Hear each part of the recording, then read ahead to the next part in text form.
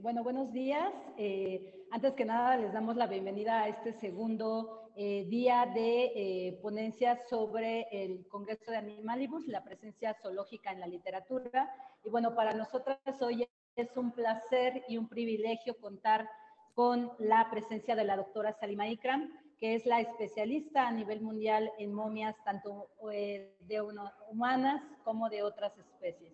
Entonces, bueno, nos sentimos muy honradas. Gracias, doctora. Thank you, Dr. Ikram, for this conference. Bueno, ahora le voy a dar la palabra a Carla.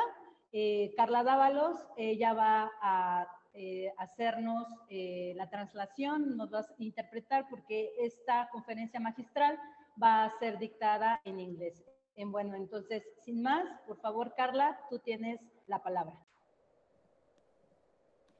Hola, buenos días. Procedo a dar la introducción de la breve semblanza de la doctora Salima Ikram.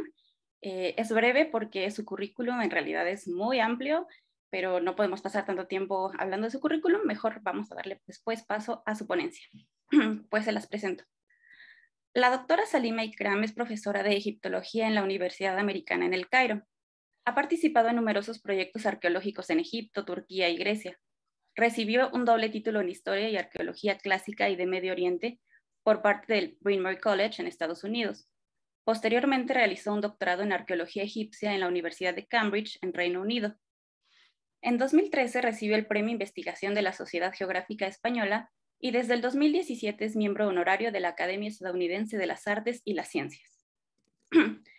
Actualmente dirige el proyecto de momias animales en el Museo Egipcio del Cairo, el estudio del oasis Darbainamur al norte de Jarga, el proyecto Amenmeses, excavaciones en las tumbas KV10 y KV63 en el Valle de los Reyes, y ha codirigido el proyecto de la Galería Predinástica.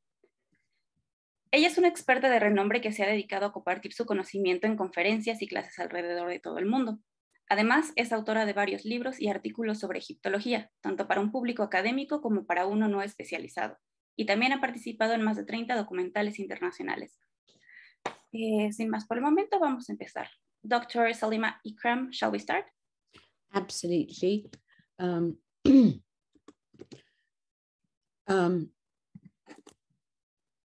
have the screen share, right? Yes. Okay, give me 1 minute.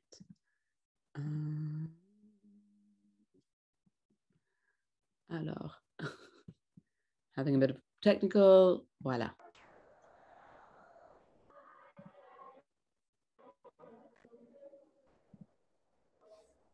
Gracias a todos por la invitación, por giving a lecture.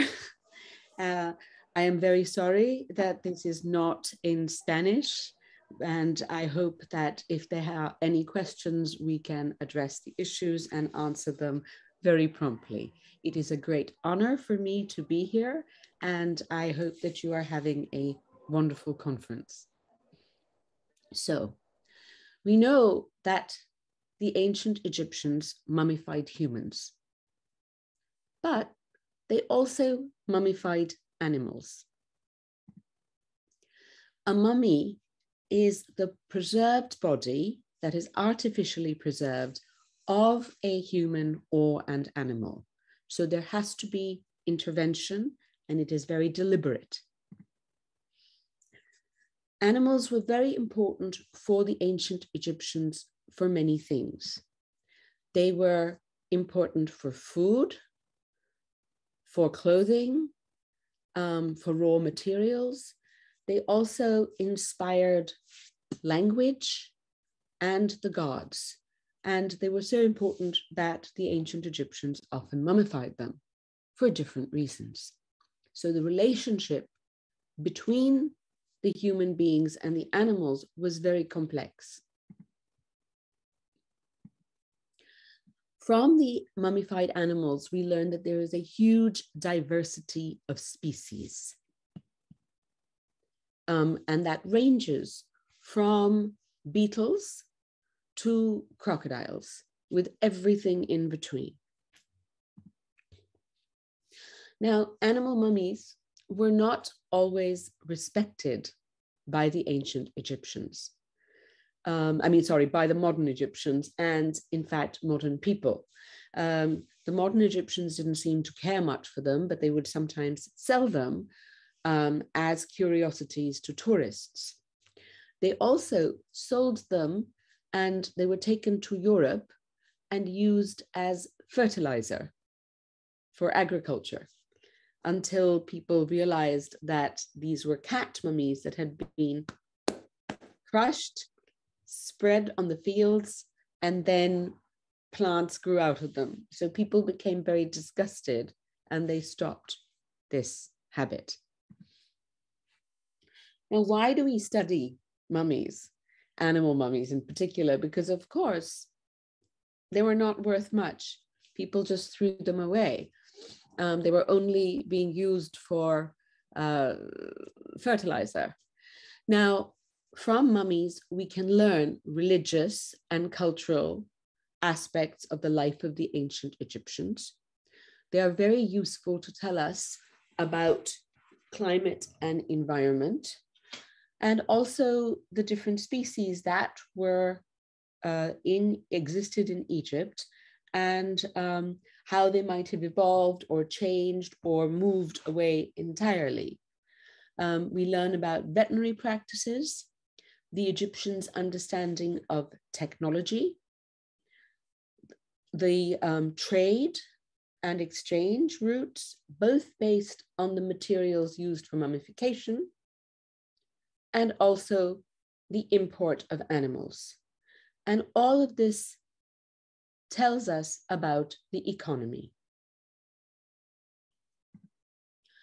Now, there are different types of animal mummies. The first is something we can all understand. These are pets. The other are food, because you can take it with you and enjoy it. The third type are, sacred animals that are worshipped during their lifetime. The fourth type are votive offerings, and they also include false mummies, which I will talk about. And then when scholars don't know what to do, we put them under otro. They are they are blessed by association. They can be guardians, they can be amulets. We don't know. Now, how do we study animal mummies, and how do we learn about how they were made? The first thing to do is to look at the mummies themselves and have a visual examination. We also use radiography, CT scans. We can analyze the materials of embalming, and all of this gives us information about how the mummies were made, technology, and also about the trade and exchange. Sometimes we think by looking at a mummy, we can see if there is change over time, or maybe there are variations based on geography. However, now that I am studying more mummies, I don't think it is that easy to use the patterns of bandaging to give us this information. So here you can see basic radiography, X-rays, measurements, more X-rays. Sometimes we have very big animals. Está un toro di Smithsonian, Museo di Storia Naturale. And this is the X-ray. And you see, esto es more than one animal. So this is a composite mummy. So already when we look at this, we realize that this gives you one idea, but this shows you a completely different picture. So the head is real, but here we have legs And here we have ribs. And further along, there's another small head. So this is more than one mummy. CT scans are very useful also, and this was CT'd. CT scans now, you can unwrap virtually, so it's excellent. You do not destroy anything. Here are a series of cat mummies. You can see this is the cat. This is how you look at it radiographically, and then with the CT. So it gives you a fresh insight. How were the mummies made? We have evisceration with the internal organs removed. We do not have excerebration because most animal brains are small, so it does not matter. And even with humans, not everyone was excerebrated. We can put them into natroon, which is a naturally occurring salt, like salt and baking soda. It takes away the liquid, and it also takes away the fat. So very good for your diet. You then use oils and resins after it is dry, and then you bandage and you wrap the mummy and you pray over it. And then, bravo, you have a mummy. We can learn more about mummification by looking at mummification houses and the areas associated with mummification and their dedication. This is in Memphis, where we think that some of the mummification took place of the Toro Apis. This is Tuna El Jebel, where we have the consecration of mummies before they were put into the catacombs. Also, we think maybe you can not do evisceration, and with some of the birds, they were dried, desiccated, and then bloop, put into oils and resins. We have learned about mummification by doing experimental archaeology, where you can see that this was our control. We did not take out the internal organs, and so it exploded. This one, we took out the internal organs, and quite dramatically, it was successful. We have other ones with the internal organs removed. You can see that these are natroon bags. This is the end where we put resin on. Then we are wrapping with the bandages. And one thing we learned by doing a big animal is you need many people. So with a bull or a cow, you need teams of workers. Otherwise, you cannot manage. Think of taking out the stomach. For a cow, there are 4 stomachs. So very big, very difficult, very complicated. We have from Armand, the Madre de Buques. Buques is a sacred cow, toro sacre. When they found them, they reconstructed to see this is what they look like. Very beautiful. They also found these things that look like they are for oil, aceite. But they took this to England and it was on display, and a veterinario looked at this. The veterinario said, esto es por un enema, por animales grandes. So Herodotus has written that there is a cheap way, a quick way of mummification using an enema. And so if you use an enema of the aceite de cedre, como turpentine, it works well. Many Egyptologists said, no, no, no, no, no. Pero we did an experiment, trabajo experimentar, y Peter Cottontail, esto muy bien, esto molto facile, no, no sangre, no nothing, no nada. So we made this, and the only time that there is a bad smell is at the end.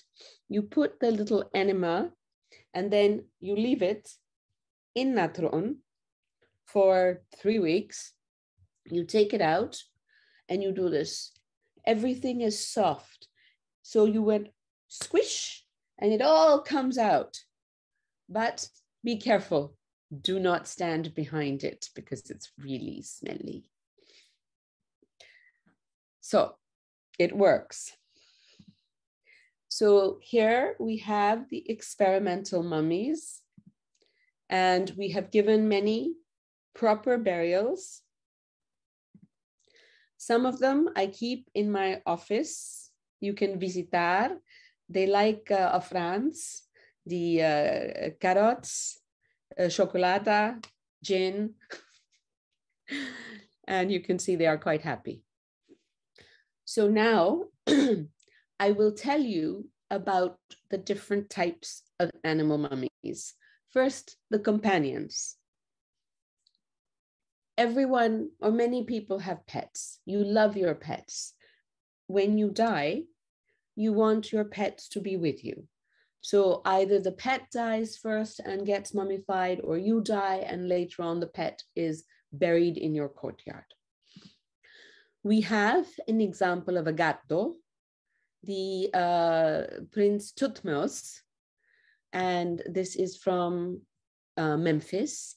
And it is very nice because you have the sarcophage, and here you have the cat with the offrand, and here's the cat, and it's as a mummy. So it is exactly buried how you would have a human being buried. From Abydos, we found this man from the Epoch Ptolemaico, Hapimin, and here at his feet, there was a small bundle which had his perro, el pequeño perro.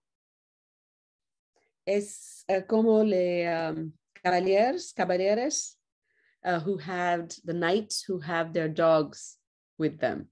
But Happy Men, he had his real dog here. So they were together forever. This is another man who the coffin was empty, but we know he loved his dog because there are pictures of the dog on the coffin and the name. So probably they were buried together. In the Valle de Reinos, the Valley of the Kings, we have 3 or 4 tombs that are solo por animales. And these, one of them contained this monkey and this dog. And they were found, they were robbed. So the bandages have been taken. This has some bandages, and they were like this. So the monkey was very sad, muy tristo, and the dog was saying, no, no, it is better in the afterlife. We think that these are maybe pets belonging to King Amenhotep II, or maybe possibly Horemheb, because of the location of these tombs. From much later, from the 26th dynasty, about 600 Avante Cristo, we have a coffin with, it had a horse in it. So we know that even horses were buried, and they were regarded as very important pets. there is a very interesting story about the priestess, Makare. She was found with the other royal mummies, and with her in the same coffin, el mismo sarcófago, there was this bundle. And everyone said, esto es un bebé, bebé. So many of the Egyptologists said, she was a priestess. Terrible. She should not have had a baby. This is a bad thing. Maybe she was killed. Maybe someone did something because she broke her vows, blah, blah, blah, blah. So for 100 years, almost, they said this. Then they were doing a project of radiografía de momias reales, and there was one film left, and they said, what do we do? And they said, baby. So they x-rayed the baby. Esto no es un bebé. Es esto en mono. So she was buried with her pet monkey. So after 100 years, now people can say only good things about Makare. We have baboon mummies from the Valley of the Kings and other places. Baboons are not from Egypt. Baboons are imported from Africa. So this is an animal exótica por los egipcios.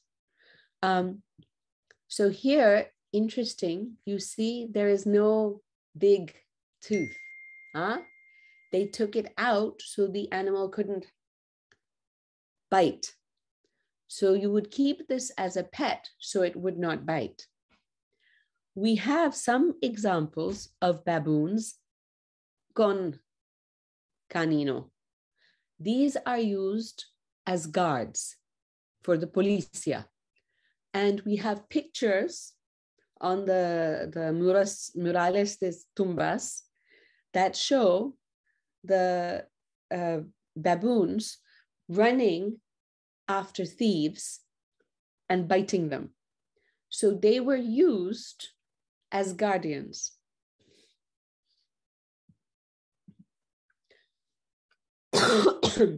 A colleague and I and a group, we have been studying to see where the baboons might come from. And we think that they come maybe from here in the area of Ethiopia and Eritrea. So we know that early on, there was a trade in exotic animals. The next kind of animal mummy is the food mummy, which the Egyptians, they liked to comer. And so we have meat. Tutankhamun had 60 boxes, more than 60 boxes of food. And his great-grandparents, Yuya and Tuya, also had many meats. These foods have small, small coffins in the forma de animales. Here we have the mummy of ducks, geese, pigeons, and meat. No pollo in Egipto ancien. So they prepare them as if they are roasted, so you can eat them directly. But they take out the liver and the gizzards, and then they wrap them up and put them back in. You can see these are ribs, costas. So barbecue is invented in ancient Egypt. We have done some tests on the materia negro. Huh? And we find this materia negro is resin of a terebinth. This comes from Lebanon. So we have, again, trade for the materials coming from very far away.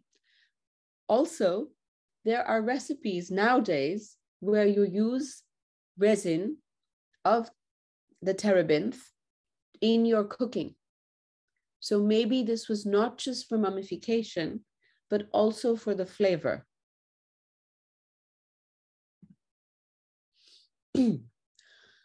We have cemeteries for animal mummies going all through Egypt with many, many different species. Now, the sacred animals, the idea is that the gods are associated with special animals. One animal is sometimes chosen and you recognize it by the markings. It has, a star on the forehead or a big mane or something. The spirit of the god enters the body of the animal. During the life of that animal, it is the god on earth. After its death, it is mummified. The spirit of the god moves to the body of a different animal with similar markings that the priests recognize. So the same spirit moves and moves and moves, just like the Dalai Lama. Esto es el mismo. El principal es el mismo.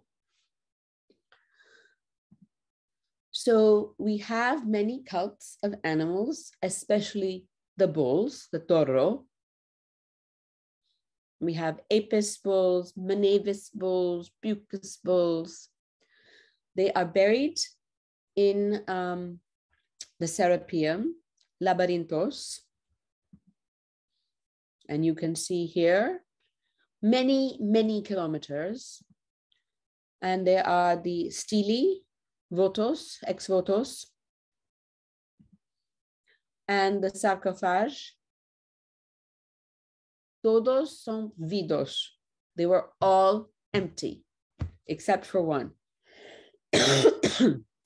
We are hoping that maybe we will find a place where they have not been robbed. This is an example like you saw earlier, and we thought it would be one animal, but it was many animals. We have sacred rams belonging to the god Khnu. And you can see with the radiograph, it's very old, no teeth, gone. So you have to feed this with mush. So you had to look after it. So they lived for a long time. There are also amulets, so that he is very carefully mummified. One of my favorite mummies are the crocodilios.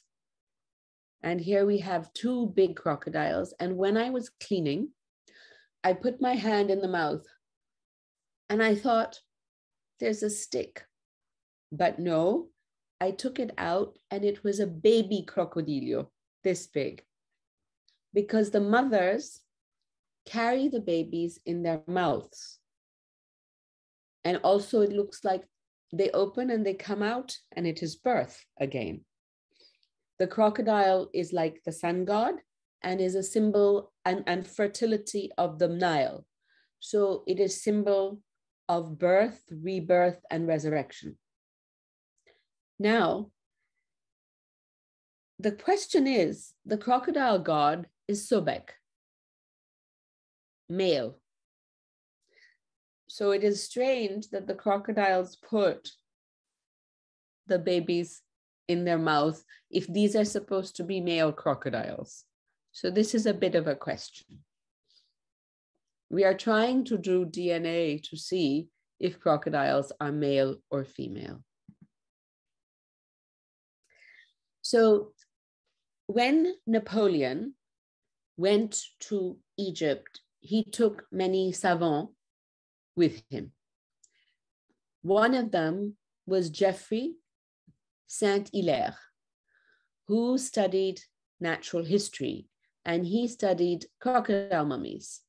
He identified two types of crocodiles in the Nile, Sucus and Niloticus. Everyone said, no, only Niloticus, solo Niloticus.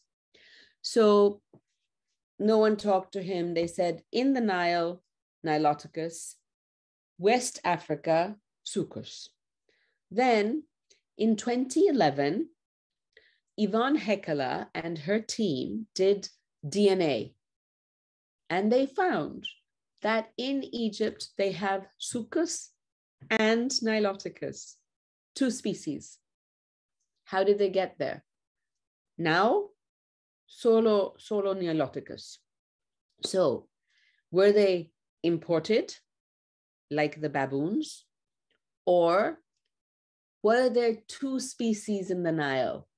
And then the Sucus, because of the mummification, became extinct, and the crocodile Niloticus exists. So Yvonne and I are now studying this. We have been just now doing DNA samples from these crocodiles. This is Yvonne in the Peabody Museum. The majority of mummies that we have from animals are votive offerings. They are the same idea as a candle in the church. The prayer goes to God. But the Egyptians liked things for the long term. The candle finishes, but the mummy, which is a sacrificio di sangre, blood sacrifice, is a bigger present than a candle or a statue, and it is forever. So it is a big gift to the gods. So the majority of mummies that we have are offerings. And this we have all kinds, depending on which god. So we have dogs for Anubis and Wepwawit. We have scarabs for the sun god Ra. We have catfish, who knows? We have many rapas, and they are for the sun god. We have ibis and baboons for Thoth. And here again, you can see that even for the ones that are offerings, there are labyrinthos to bury them in. And you can see very big, complicated places. And you go in, and here we have the ibis birds, one in each jar. Sometimes they are not in jars, they are lying around here. Sometimes the tombs are not special, they are reused tombs of humans. And this is Jose Galan from our work in Thebes. And there's an inscription here. And this gives the date of Ptolemy 5. So we know when this was made and sealed. Sometimes when you see this jar, it's like an egg, it's ova, and inside is the bird. So we have the symbolism of the egg, the ova, which was also like the sun disk, and then the idea of the egg for rebirth and resurrection, which you see also in Christianity. We have been looking at ibis mummies to try and see if they were bred specially, or whether they were just captured wild, and we are still not sure. Some of the animals were killed deliberately because it was a sacrifice. So it's a sacrificio. So you can see here, they broke the neck of the cat, and many of the animals have their heads bashed in to kill them. So it is violent. It is not always nice, but it is a sacrifice. And the idea is that this animal, once it's mummified, will live forever with the god. Looking at cat mummies, different groups have tried to understand the origins of the domestication of the cat. Now they think that maybe it was in the Near East, but the cat came to Egypt, and from Egypt it went everywhere because of the trade routes. Because we know that the ships have cats against the rats.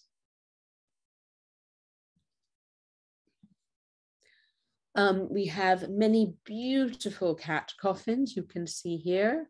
And inside there's a small, over here, a kitten. They are wrapped in many ways. You can see that little face there, cute. We have birds, as I said, because these are rapaz, sacred to the Dios du Sol, Ray. This one is very interesting. It was CT scanned, and we found inside that it had not been eviscerated. And here is a tail. It ate and ate and ate, and generally they go, ugh. This didn't go, ugh. They kept giving it food. And so it died because it ate too much.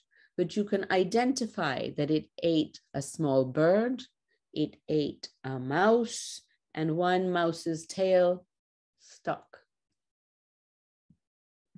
We also have the musarañas, and these are sacred to the Dio de Sol, Ray. And so these musarañas is a big packet.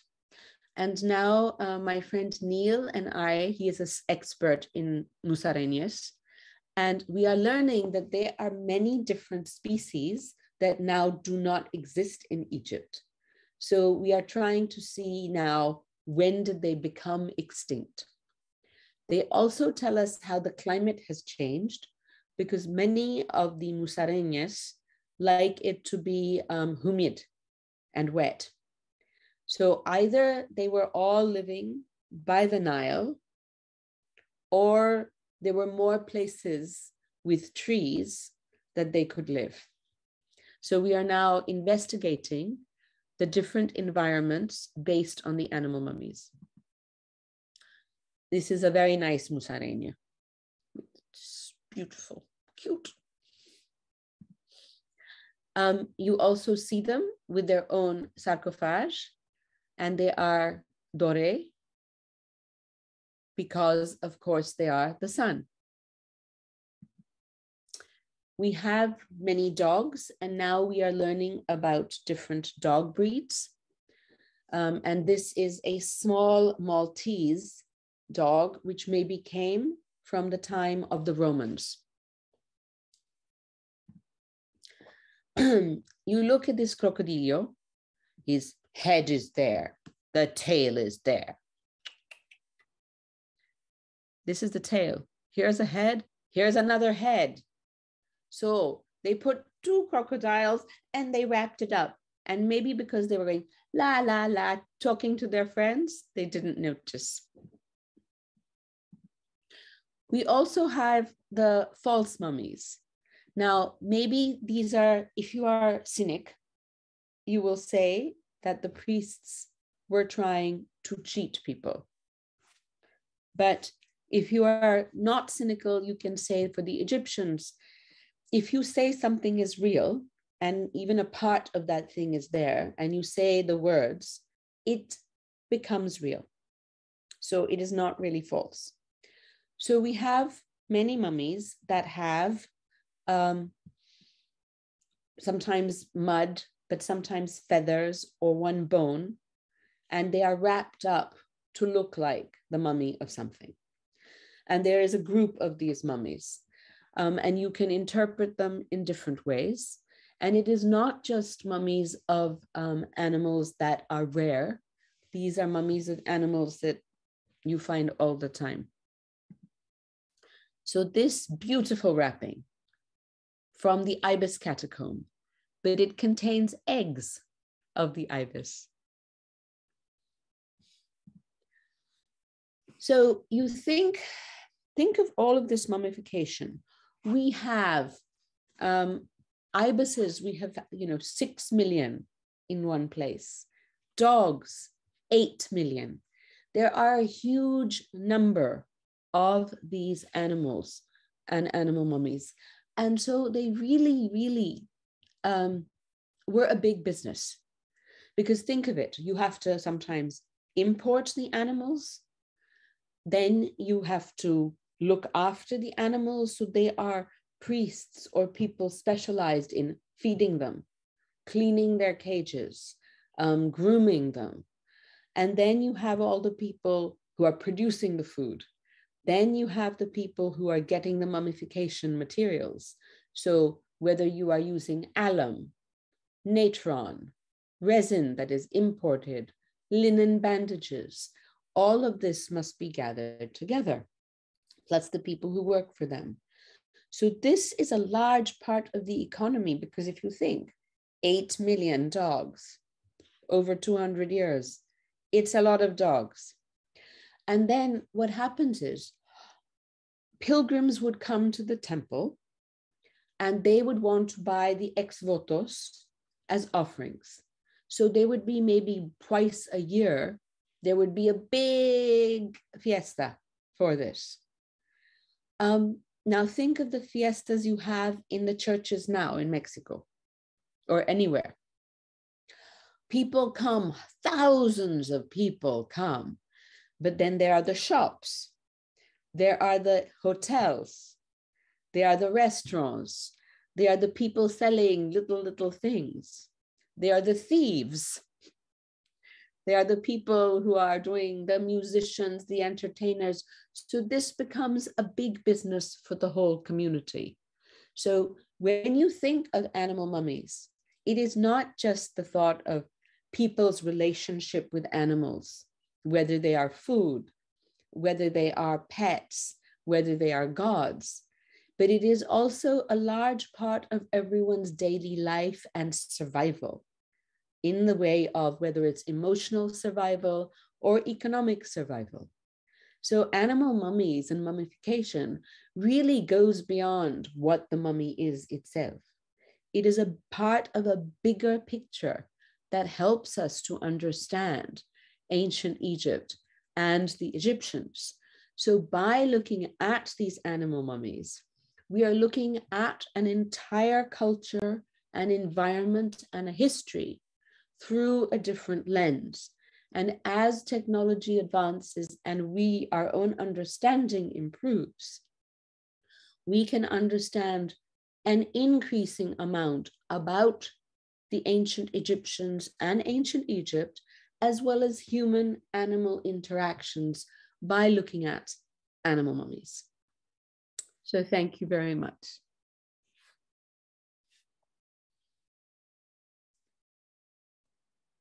If you have any questions, I am very happy to answer them or talk more about any special aspect. Si alguien tiene una pregunta, la doctora puede regresar y retomar ese tema. Bueno, yo me quedé maravillada y si tengo una pregunta para la doctora. A mí me interesa sobre todo el escarabajo pelotero, que significaba la eternidad. Ella ha encontrado algún beetle de si lo ha encontrado insectos y en especial este escarabajo. Sochil is interested on the poop bit. I don't know how it is called. Scarabs?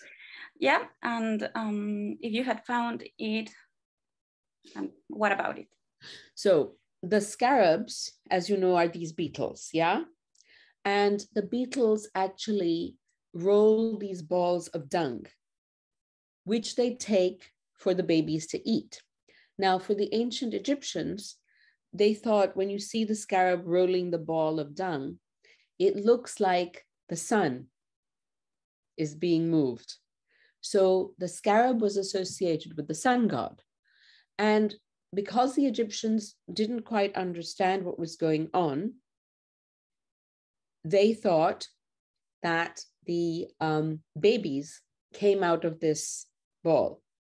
So again, it was the idea of birth and generation, which is why the scarab beetle is a charm associated with the rising sun and is the god of the sunrise. Estos escarabajos, los egipcios veían que llevaban estas bolas de popó y se las daban a los bebés para que se las comieran, y esto los egipcios lo veían, lo relacionaban con el dios del sol, pero sí, no entendían qué estaba pasando, así que ellos lo relacionaban con la regeneración, con el sol naciente.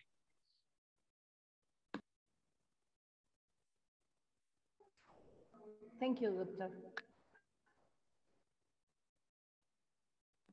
Yo sí tengo una pregunta. Quisiera saber si ha encontrado momias animales embarazadas.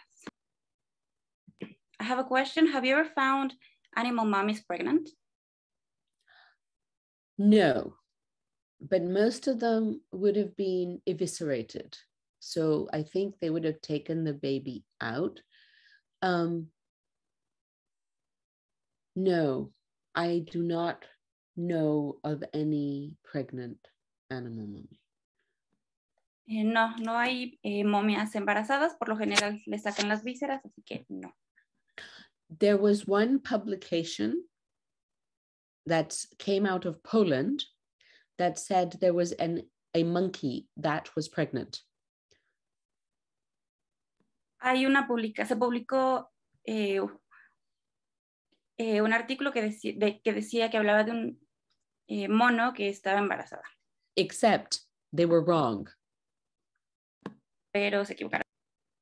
Because the mummy that they were publishing was based on my x-rays, but they could not see that that monkey had a penis. Ese estudio se basaba en unas momias que había visto la doctora Ikram, pero se equivocaron porque no habían visto el pene del mono. So it could not be pregnant. Que no podía estar embarazada. Nice earrings, Carla. Oh, thank you very much. Those are toucans. Yeah. I also would like to know, why did they kill cats so violently? Oh, not just cats, dogs too, and smaller crocodiles. I mean, because the big cats, how are you going to kill them? They might have poisoned some, I don't know. Le pregunté que por qué mataban a los gatos de manera tan violenta. Respondió que también a los perros y a los cocodrilos, pero no saben por qué, pero era, pues no los podías controlar, entonces por eso los mataban de manera violenta.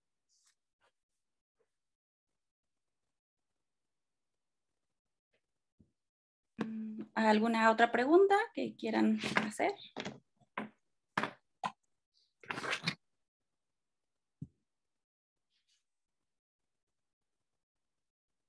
Yo sí, otra pregunta tengo. Nos habló de las momias, creo que era un toro. ¿Qué huesos había en ese toro, en esa momia compuesta? You talked about, I guess it was one of the first mummies, a bull, I guess. It was a composite mummy. Yeah. What were those bones? Like, those were bull bones? Or? Yeah, they were all cow bones. They were all cattle. Oh, okay. Todos esos huesos que había en esa momia eran de otros toros.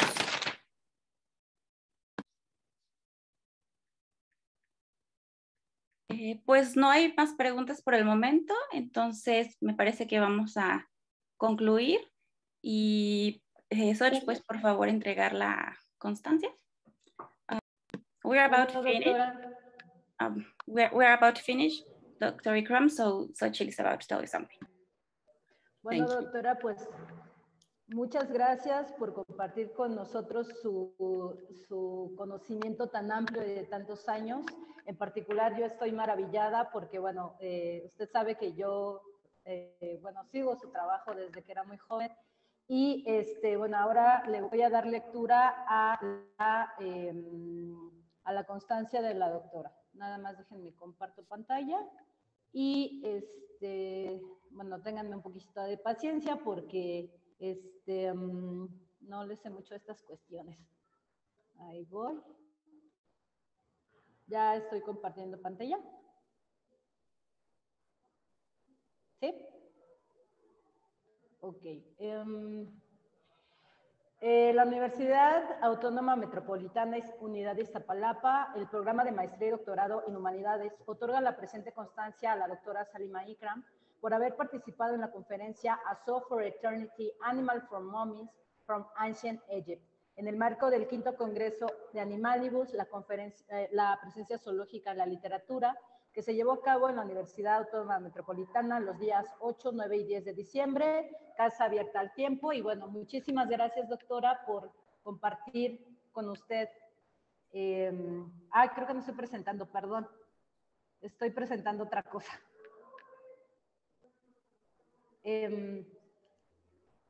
Ok, bueno.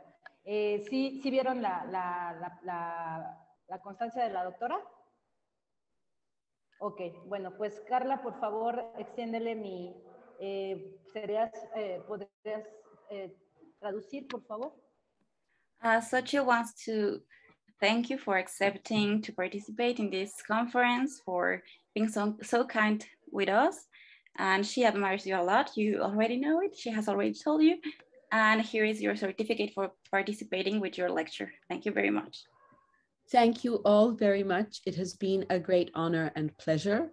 I am sorry that I have not given you something in advance in Spanish, but for your publication, I will absolutely give in my paper.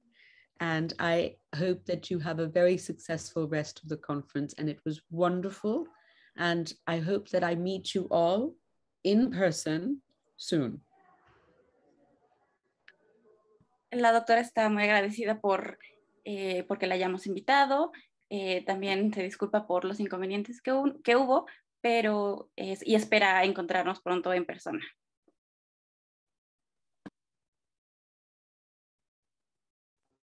Bueno, pues no me resta más que agradecerles su presencia con esta conferencia de lujo y bueno, los invitamos a las mesas de la tarde y bueno, no nos despedimos, nos vemos por la tarde y bueno, cuídense mucho. Doctora, bye, thank you. Bye, thank you. Thank you, Dr. Ikram. Thank you all very, very much. Bye, thank you, doctor. Ciao, thank you. Ciao. Ciao. Chao.